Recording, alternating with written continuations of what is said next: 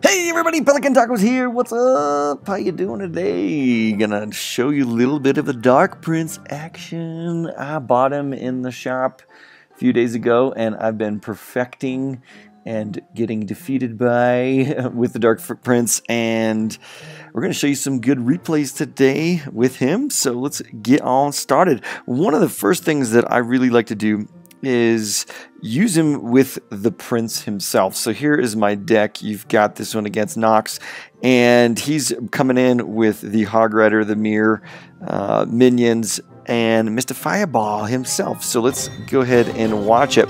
I have not yet really been able to successfully over and over again 3-crown a particular base. So this dude's gonna be going crazy with his little noises. Yes. Alright, so I have been liking using the elixir pump. That has been very, very helpful for me. In the end, it does help me distract the Hog Rider attacks that are becoming so popular right now from, you know, him coming in directly at your building. So for the most part right now, using that as a distractor has been very, very helpful. Overall, my elixir count is somewhere in the upper 3, I think 3.9 potentially with this particular deck. So pretty okay with that. 3.6, 3.9, somewhere around there is pretty good. So if you want to substitute the elixir collector for minions and for a wizard, you can try that. Ooh, look at this, the double Hog Rider. And we're going to take these guys out, no problem. But the problem with that is I'm down to 153. And just remember that number here in a minute, would you? Yeah, so elixir collectors all day. Been very, very helpful for me. And now you notice I will put them up a little bit higher above that 153 tower in order for the Hog Rider to be distracted.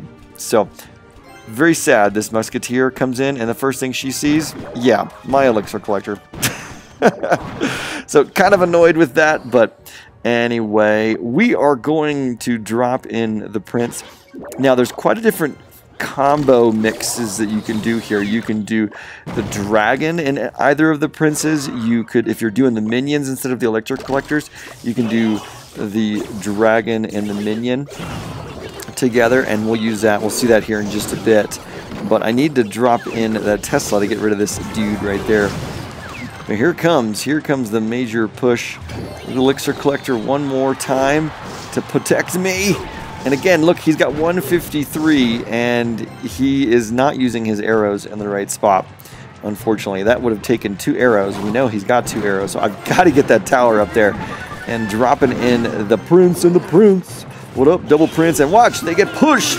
This is what I love about that, is he's pushing them into the tower as like a shield, a body shield right there. It's pretty sweet. So as long as I can hold him off, even if he uses his arrows one time, I do not think he'll be able to get it. He is past the point of no return. He has got to bring everything in to get my tower, and he's not going to. I don't know why you're not doing it, dude. Just one thing of arrows, one right after another. You'd be just fine. Oh my goodness. Nope, sorry, dude. You're done.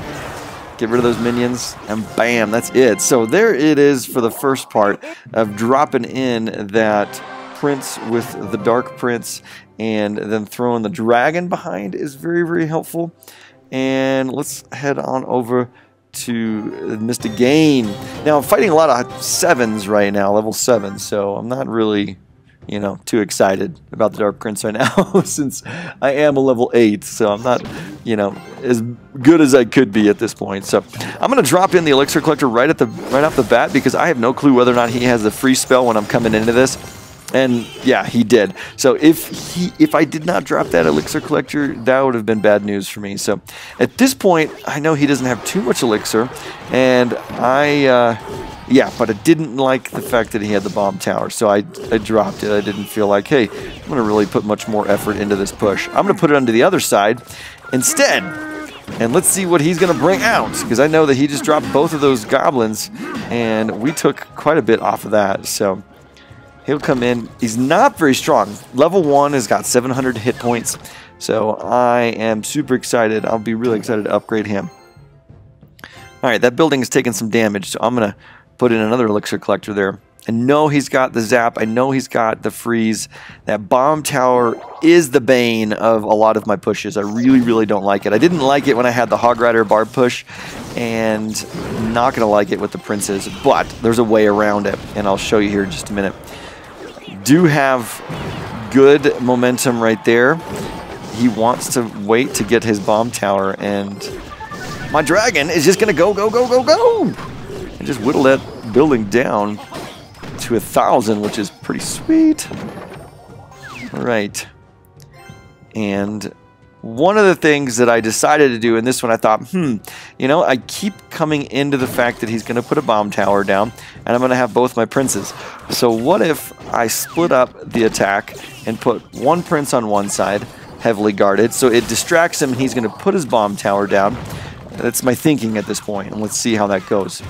You want to kind of lure them in, and that's the double prince attack is really, really good for luring them, because you're going to start seeing like, what are you doing? So let's speed it up a little bit so we can get to that point, because he put it right in the middle, and those guys are not going to do much. He's going to freeze them, and that's kind of sad. Frozen princes, we got the princicles, baby.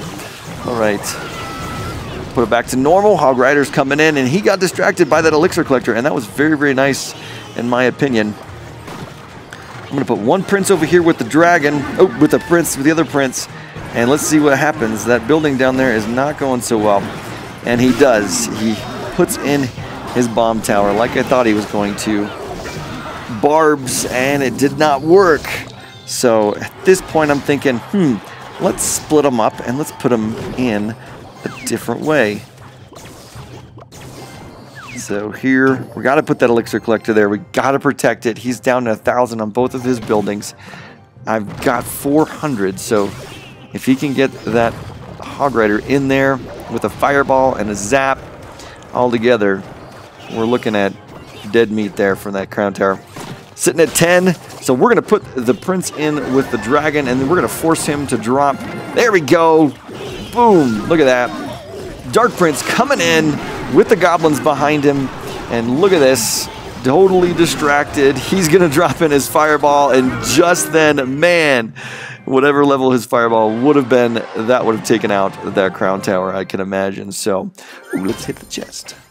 So very, very good. There's just a ton of different things you can do both ways there. So, and then by far the best one of the evening, so super close, have not had one this close in a long, long time. Fighting a dude in Royal Arena. Again, he's a level 7, so I'm not too proud of this, but we're going to skip past because it's just kind of hit and miss, back and forth, especially with the witch. All right, with this one, I did have the minion horde on hand, so instead of having the elixir collector, I decided to do the minion horde.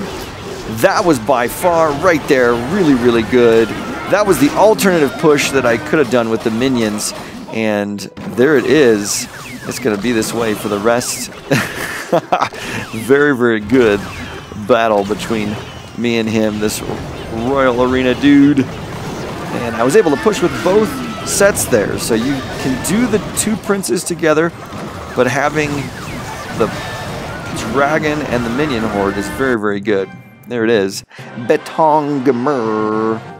And then the last one, the super, super close one. Let's go into chat because it's in chat here. It is Rahira against Kawaii. All right, this is back when I was in the 1900s. Stayed in the 1900s, got all the way down to 1800, I think, for the first time. Just really trying to figure out how to use the Dark Prince. I wasn't sure exactly how low I was going to be able to go with him, but it took a little bit of a learning curve to get him in there. So, all right, Dragon, Hog Rider, minions, no big deal. He's got the Ice Wizard, so I'm going to take him out. And liking the Ice Wizard, seems pretty cool. I really, really like what they can do together. And you'll notice that I'm putting both princes in together, even if he's distracted a little bit. Still really helpful. Alright, ooh, I love that little trick with the Hog Rider. If you don't do that with your Hog Rider, I highly recommend doing that, freezing the Tesla before it comes up. And there it is, Dark Prince frozen! frozen princes. Don't tell Elsa. There it is, right here, ready? Boom!